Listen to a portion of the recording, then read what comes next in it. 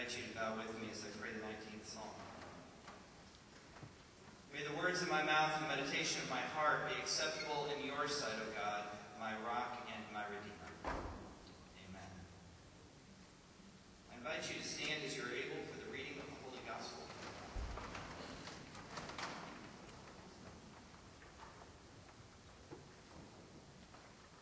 And Patrick, I don't know if you can work on the lights up here. It's awfully dark up here this morning. The electrical storm, I don't want to think about that. I'm going to read the Gospel instead. It could be expensive. No, okay. Let's get to the Gospel. The Gospel of Mark chapter 5.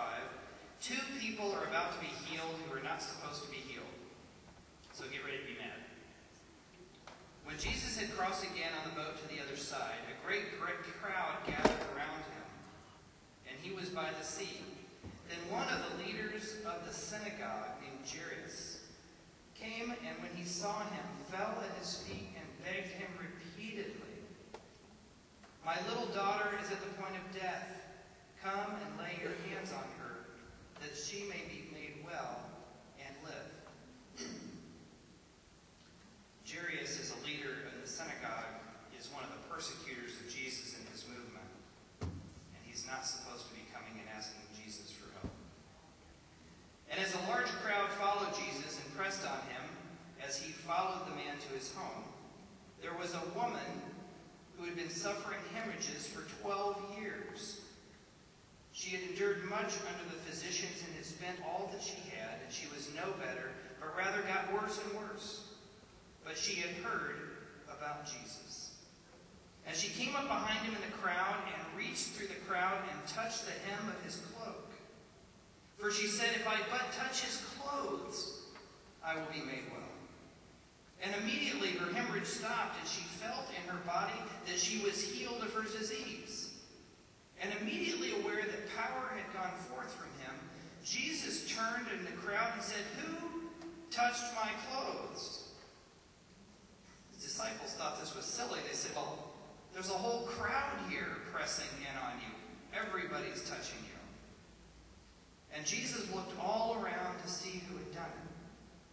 But the woman, realizing what had happened to her, came in fear and trembling, fell down before him and told him the whole truth. And he said, "Daughter, your faith has made you well. Go in peace and be healed of your disease." Now while he was still speaking, some people came from the leader's house. Remember Jairus? This is where he was headed to heal Jairus' daughter. And they said, "You're too late. Your daughter is dead. Why trouble the teacher any further?"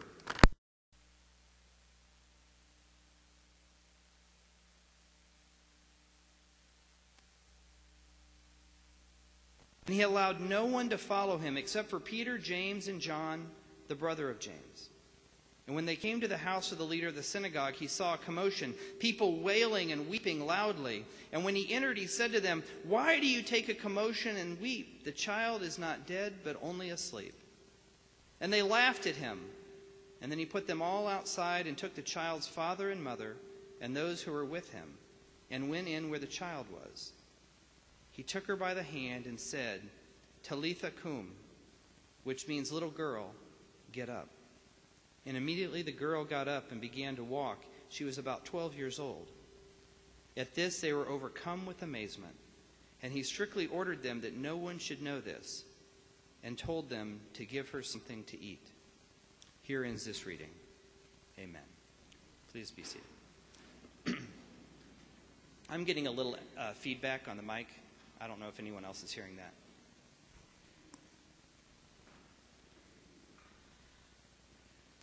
So here are two people who are asking for help, and one asks for help and one just takes help. And neither one of them have any business being around Jesus. So we got to understand the rules here. Jesus has ticked off most of the people in the synagogue administration. He has suggested that God loves everyone. He has suggested that maybe all the rules weren't as important. When the leaders had asked him, what's the most important rule? Because we've got 613 of them in the Old Testament. Which one is the most important? And Jesus quotes Deuteronomy, and he says, to love the Lord your God first and foremost, and your neighbor as yourself. On this law hangs all of the law and all of the prophets. It hangs on loving one another. If you have made your career enforcing rules, and someone tells you that your rules aren't as important as loving one another, you're not going to be happy. So the synagogue was in a tither. They were very upset, going out, watching Jesus, following Jesus. But one of their leaders was desperate. And there's nothing that will push you to desperation like the illness or death of your own child. And this man was pushed to desperation. Suddenly nothing else mattered in his world. He didn't care about his job. He didn't care about his career. He didn't care about what his colleagues would think. He was so desperate that his daughter was dying, he went and threw himself at the enemy's feet and said, help me. And Jesus, now the disciples are looking at this thinking, where have you been? You've been the problem. But Jesus says, okay. Jesus says, okay, I'll come to your house with you. This is a big problem. So the whole crowd's got to see this. They've got to see Jesus go to the head of the synagogue's house, which actually makes it all the more comical. The last sentence Jesus says, don't tell anybody what's happened. Everybody already knows. Have you ever been in a small town? Everybody already knows. Here's how I know. I was a pastor in a small town in Wathena, Kansas, and I'd been there 1 week. And one of the women at the church said, how are you enjoying your time in this small town? I said, it seems great. And she said, would it help if I told you I know that you've already been to the grocery store yesterday? I said, no, I don't think that would help my enjoyment. And she said, I did not ask what you had purchased, but I could have. And I made a mental note, shop selectively at the local grocery store. Amen? So for Jesus to say, don't tell anybody, are you kidding? Everybody knows. There's a parade to the leader's house. So Jesus is leading the parade to the leader's house because they want to see what Jesus is going to do for the guy who's been sticking it to him politically for the last year or so. So while they're walking, another woman, desperate. She's been sick for 12 years, hemorrhaging for 12 years. There are rules. Now, this is no accident that these stories are put together like this, because there are specific rules in the Old Testament that when a woman is hemorrhaging, she's unclean. And no man can go near her. In fact, they had a little woman village in the olden times where women who were hemorrhaging would go and be by themselves for a week and then come back later because they were unclean. I think they were just sick of their husbands anyway. But the guys wrote the Bible, so they made it out that they're unclean. They're like, we don't know why our women are ditching us, but we're just going to say they're unclean. That's my interpretation. She's completely unclean, and she can't go near the synagogue, and she can't go near a man. And she knows the rules. But she's been sick for 12 years. She's gone to every physician. She's spent all of her money. She can't afford her health insurance. The state of Galilee refused to expand Medicaid because they didn't give a damn about the poor.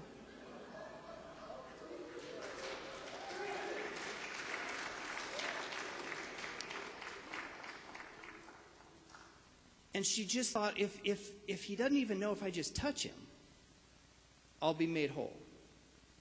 And she touched him, and she was cured. And Jesus knew it immediately. He's like, wait a minute.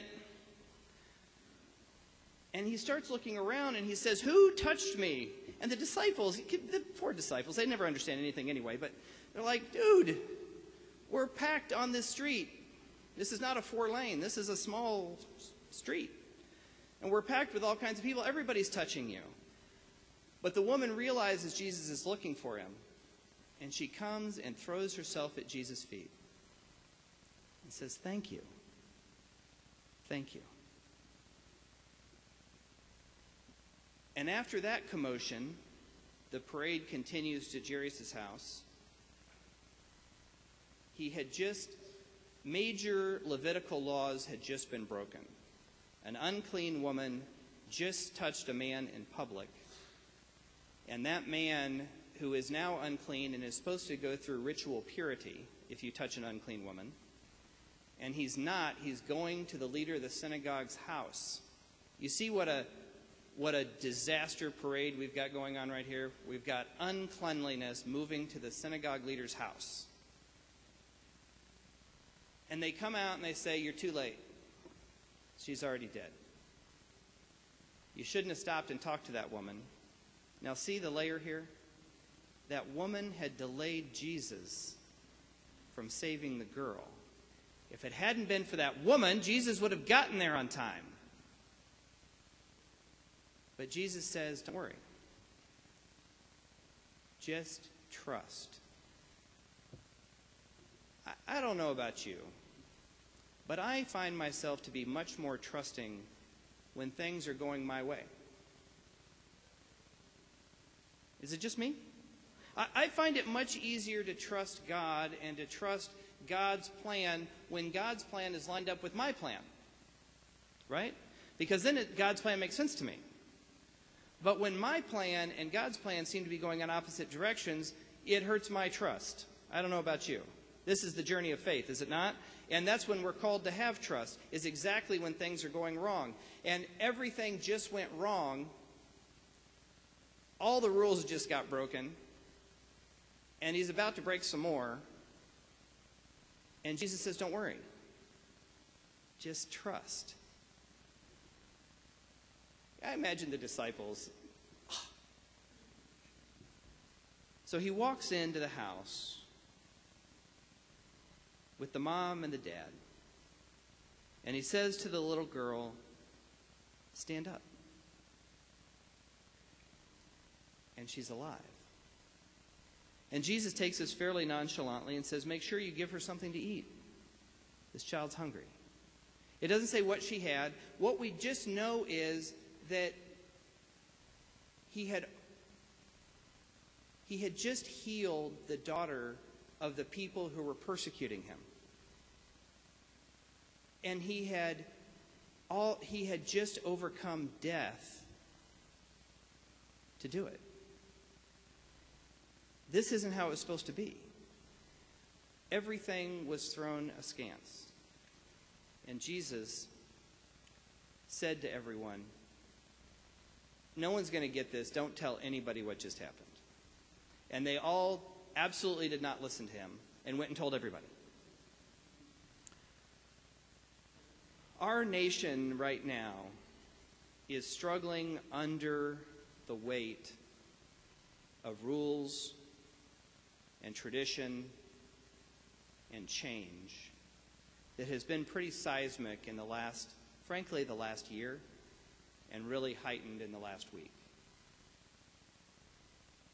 It's been very troubling to watch on TV as we see things unfold in Ferguson, where it looks like there's some latent racism still taking up residence in our major cities. And we like to think, certainly I like to think, we've come further than that. And yet a situation like Ferguson reminds us that we have a ways yet to go. And then a situation in New York, and then Baltimore. And it seems like, and here's what I don't know. Well, here's what I think. I'll tell you what I think. You can think something else, but here's what I think.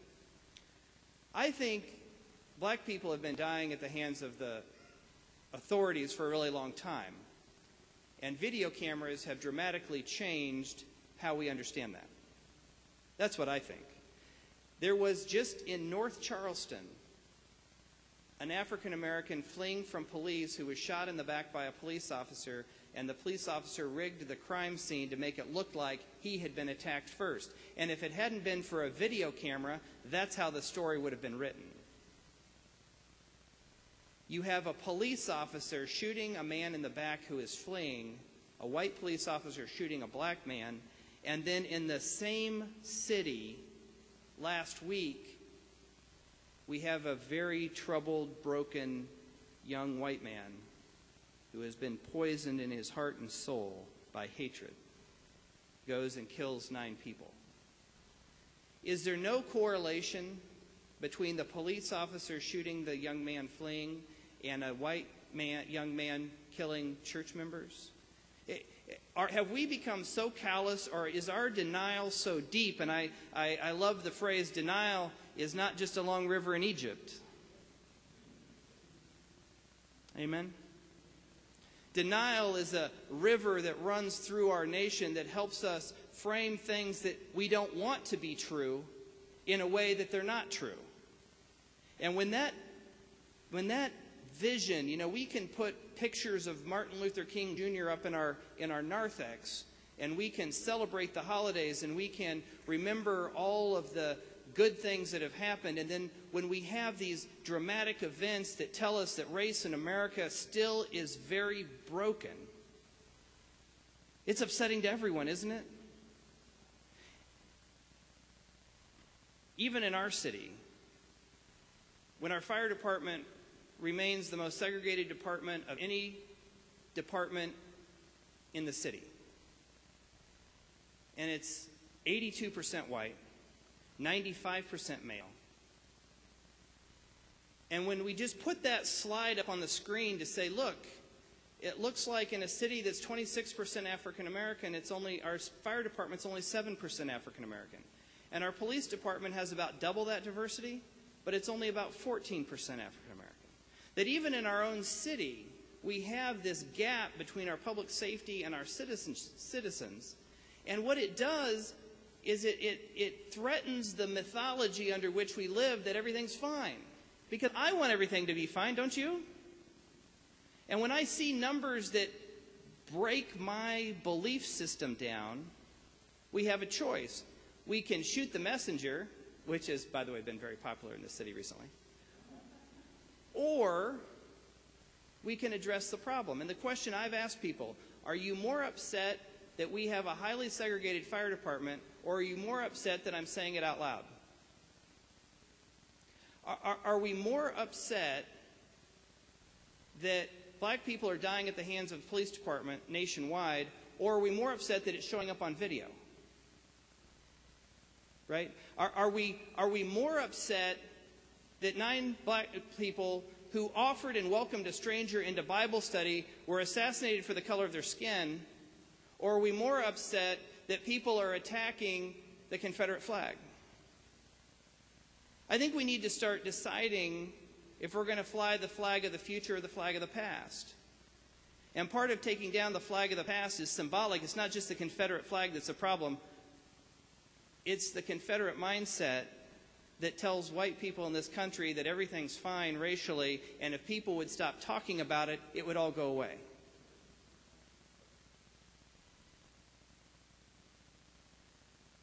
Jesus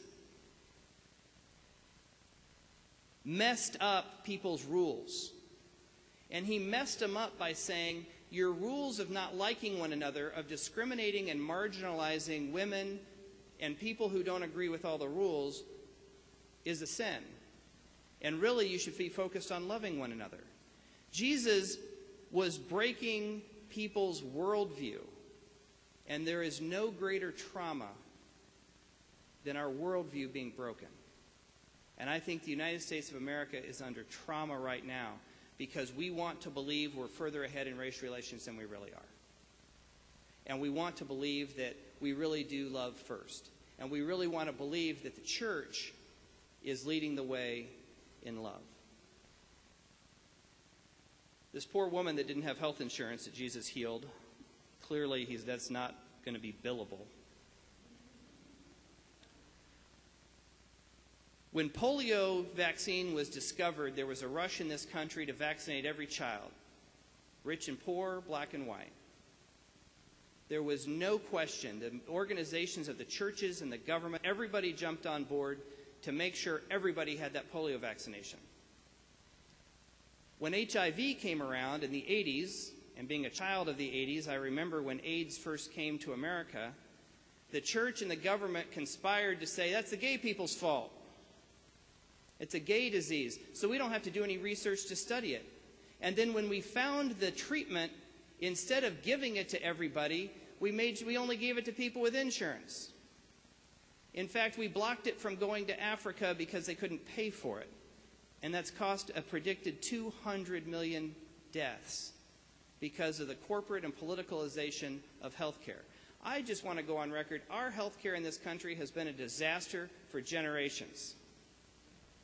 The Affordable Care Act did not create the disaster, but it's entered into the disaster. In fact, it's probably become a part of the disaster. The Affordable Care Act is not the end-all, be-all. But I can tell you in Kansas City, Kansas, we took the uninsured in Kansas City, Kansas from 26% down to 18%. 9,000 individuals who had never had health insurance in our community have health insurance today because of the Affordable Care Act. That is a huge victory for the poor. And if we were to expand Medicaid in Kansas, we would more than double that number of people with access to health care. So the Affordable Care Act might not be perfect, and it's not. In fact, there are some fundamental flaws to it. But I would rather take this mess that provides the poor access to health insurance than take the mess before that only allowed the rich to have access. I'm going to tell you a story that I wish Jesus had been around for.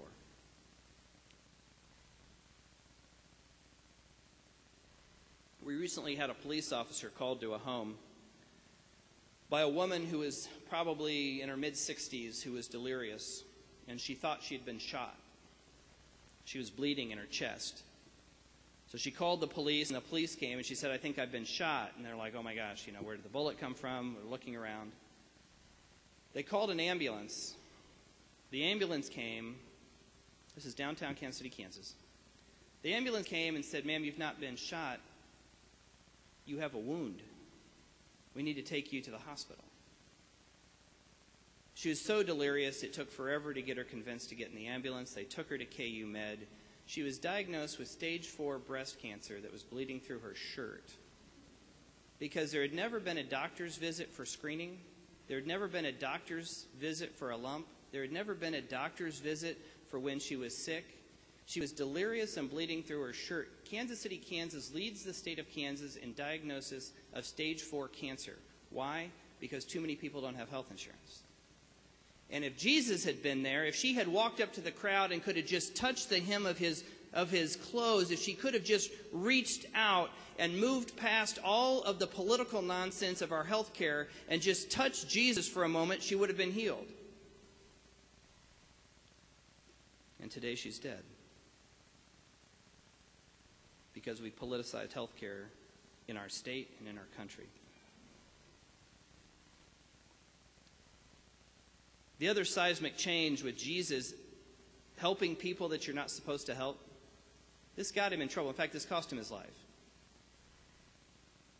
Jesus saw people that other people were done with. This woman at the well who had had 5 husbands who wasn't supposed to talk to a man, she deputizes him to go spread the gospel. Jesus was always crossing lines that made people uncomfortable. And this historic movement by the Supreme Court to allow marriage for gay and lesbian people in all 50 states has been roundly condemned by who other than the church? The loudest voice condemning this decision is the church. I'll remind you, the last time the Supreme Court ruled on marriage rights,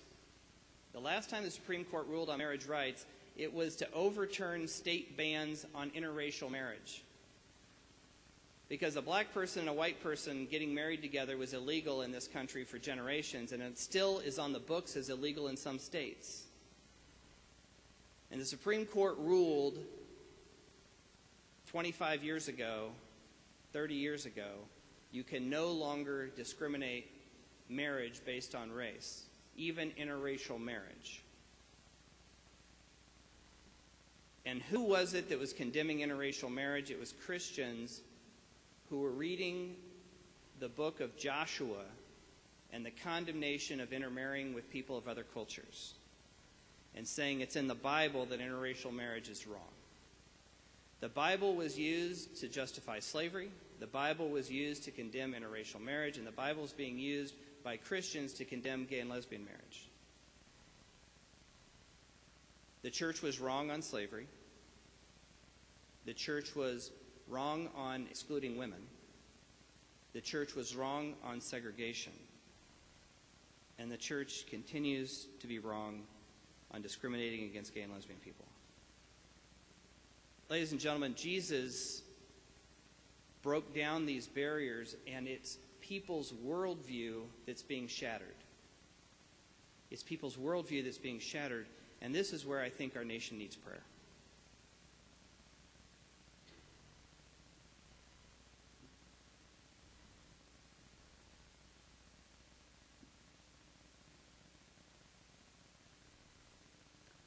Our worldview as people is based and predicated oftentimes on mythology.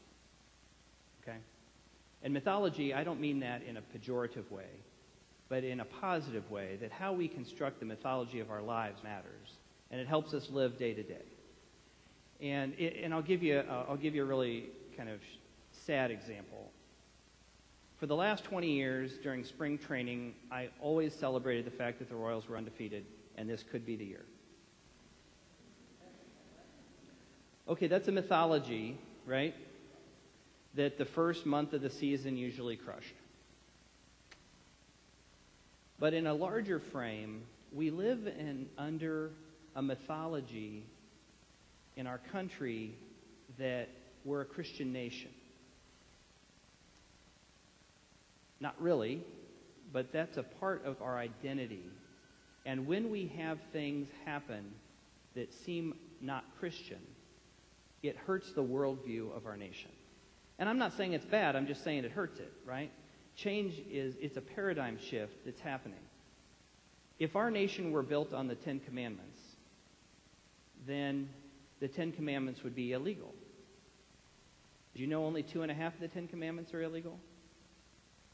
Because stealing is still illegal, murder is still illegal, and lying is illegal if you're under oath. Apparently, if you're running for office, it's encouraged. But those are the only 10 commandments that are illegal. Honoring your mother and father, mom and dad, not illegal. My kids know that too. It's bad. Having no God before our God is not illegal. Creating a graven image and worshiping something besides God is not illegal. Using the Lord's name in vain when you hit your thumb with a hammer is not illegal. Right? The mythology, though, is that we have a Christian nation and we've built it on these Christian principles. And what's interesting is the principles on which our nation are built of fairness, democracy, equality, which have been true from our founding in the 1700s, but have only become more true with every generation. All people are created equal. Does those words sound familiar? We believe that all people are created equal. Well, it says all men are created equal, and they really did mean men. And they specifically meant white men who owned property, because those are the only ones who could vote.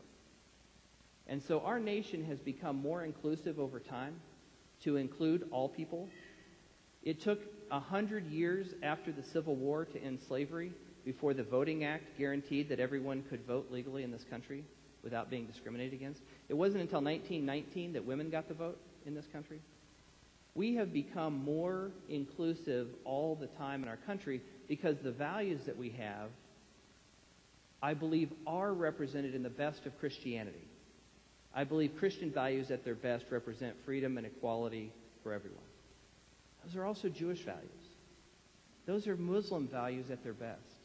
The values that we have are the values that people of faith around the world share And we've been fortunate in this country to live it out better than other places. Because I do believe that democracy in the United States is stronger than in other places. There are places in Africa where gay and lesbian people are being stoned to death and killed. There are places, most countries in the world, women are not allowed to vote. In fact, no one's allowed to vote. So our democracy is better, I think. I'm going to make a value judgment as an American. I think better, stronger than other countries. And so we have this mythology then, because ours is good, that there's nothing wrong with it. And when things like Charleston and Ferguson and the hatred that's coming up around the decision around gay and lesbian stuff and the issues with health care, when we see these things and people say we do not have a perfect union in the United States, it hurts people's brains and hearts because we love our country. Yes?